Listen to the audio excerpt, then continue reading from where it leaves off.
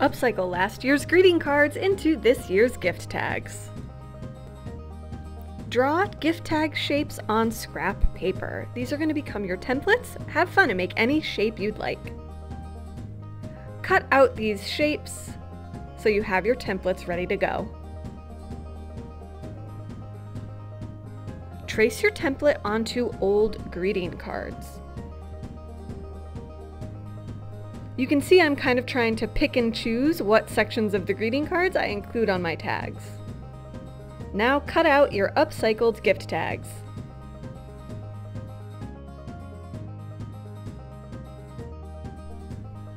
Using a hole punch, punch holes so you can add ribbon or twine. I used baker's twine, and first I cut it to about 6 to 7 inches long.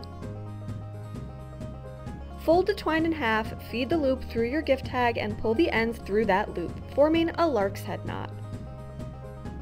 Repeat that for all of your upcycled gift tags.